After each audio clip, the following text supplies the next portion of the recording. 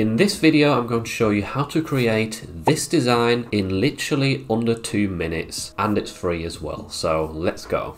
So the tool we're going to be using today to make this easier is on Creative Fabrica, and don't worry, you don't need a subscription to Creative Fabrica to get started with this. All you need to do is head over to Tools and then click Shapecloud, and it will open this editor. Now for me it says you can create unlimited designs because I do have a subscription, but with the free version I think you can create unlimited and then download up to 5 designs, I believe. So definitely enough to get started and to create some cool designs for some of the niches that you're selling in. And yeah, all you literally have to do is delete these preset words, and then let's say we wanted to create a design for cat owners, specifically women, so a cat mom design. Then you could enter cat first of all in here, hit enter, then mom, and it's important to note that the first word that you put in there is going to show up very big in the Shapecloud. So always put your most important word first, and then I'm just going to add some other related keywords like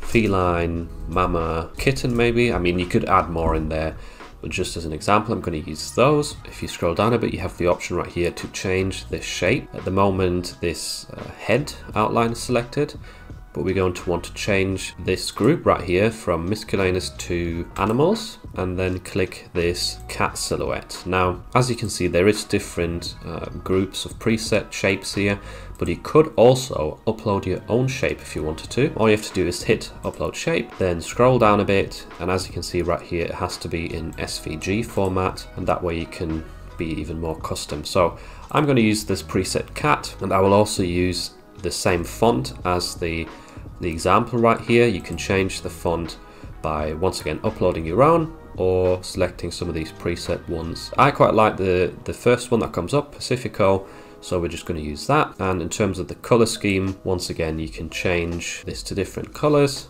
You've got white all the way at the bottom if you wanted to use that, but you could also, which looks quite nice, click on schema, and then you have the option of different color schemes. But I would advise you to be careful with those, because I find that if you use too many colors, then the shape sort of gets lost sometimes, so it's a bit harder to then tell there's actually cat shape in that design or dog shape or whatever. So I'm just going to stick to single color for now, and I'm going to hit update changes, and as we can see right there, it's created this cat silhouette. The word cat is very big, and then you have all the other words sprinkled across, which is really cool. And without me explaining all this extra stuff, it literally takes like 1 minute to do this. Type in a few words, select your shape, and you're ready to go.